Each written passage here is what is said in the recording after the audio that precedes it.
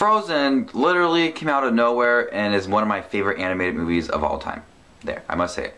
Frozen is about two sisters who one of them has these powers where she can shoot ice out of her hands and make snow, and that's all good and fun until she harms her little sister and she is sent away in her room where she can't see her sister and seen by humans because she can't control her powers. So years go by and the younger sister, voiced by Christian Bale, can't see her sister and she feels bad. She just wants to see her sister and expresses her emotions through song, through any Disney movie.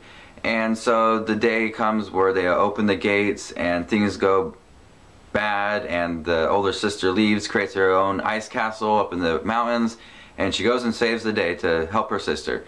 I really didn't know anything about the story. I knew it was like a princess Disney movie, but so the story is really nice, and I like that they took this different approach to not involve true love, true love's first kiss in the movie. That was touched upon in the movie, that you have to save the girl by true love's first kiss, but it also was more about siblings and the importance of if you have a brother or a sister, the importance of being there for each other. And I really like that different approach Frozen took and Disney handled. I saw it in 3D.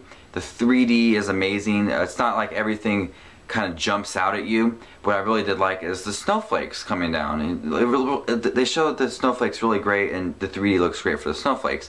The animation is amazing. The ice that she uses and the snow, the glass, everything it's very detailed, and I love the animation in this movie. I'm a sucker for songs, and I must say I was happy all the time that they sang a song. The two songs, Let It Go and First Time in Forever, which were in the first half of the movie, I was smiling throughout the whole song, and I just had chills, and it added a lot of emotion to the movie. And at the end, there were some emotions for me, and I really did love this movie. One of my favorite animated movies of Disney's in recent years. I really liked Wreck-It Ralph last year, but I think that Frozen is way better.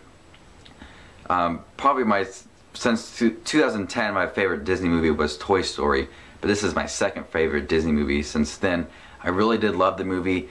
I only had one problem with it, and that I felt like the presence of the snowman, Olaf, and the giant snowman that she created, and the trolls that were involved, kind of at first threw off the vibe of the movie, because everything was going as princesses and singing and love and all that, and then you kind of got these different creatures, snowmen involved, and kind of threw off the vibe for me at first. But afterwards, when they were singing, and then you kind of got used to the characters more, that went away. And then I loved Olaf. He was really funny. I think his voice was voiced by Josh Gad.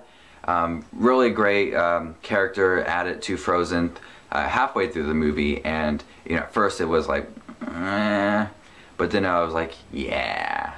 So Frozen, I really did like it. I like that they took this different approach and focused more on sibling than true love. It had these elements of a classic Disney movie that I really did love. It's the music and the values and morals of the story that I really just took in and thought about.